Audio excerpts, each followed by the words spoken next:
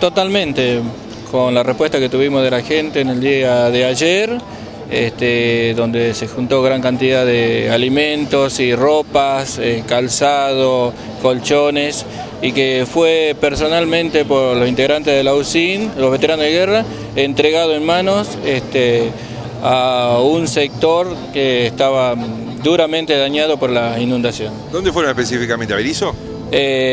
Fuimos directamente a Los Hornos a entregar los 4 camiones, las 3 trafi y una camioneta más.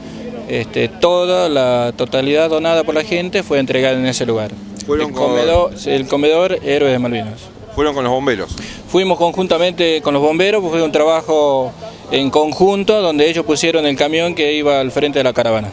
Bueno, y me imagino que hubo momentos de mucha emoción porque la gente lloraba. Totalmente, apenas ingresamos al lugar, la gente se emocionó, se juntaron y no pararon de llorar hasta que regresamos. Y bueno, nos invitaron para regresar, para quedarnos a cenar, pero bueno, quedamos en que seguir juntando ropas, alimentos para volver nuevamente. Específicamente ahí en Los Hornos tenían muy pocos elementos, ¿verdad?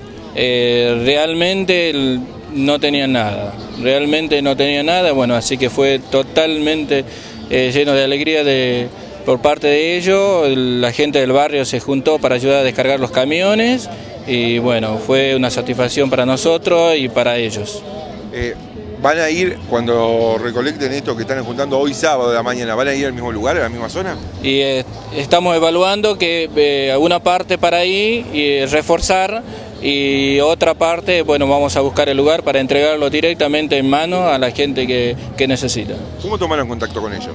Bueno, fue vía telefónica, contacto con ciertos veteranos, y bueno, ahí se tomó el contacto y bueno, nos dirigimos directamente ahí. Bueno, ¿qué podemos decir con respecto a esta recolección solidaria? La gente se acercó masivamente ayer, sobre todo. Totalmente, la gente nos apoyó, nos brindó todo su apoyo y bueno, estuvo con nosotros. Así que nosotros estamos totalmente satisfechos, orgullosos, que la gente aportó su granito de arena para esta gente que está pasando mal en estos momentos.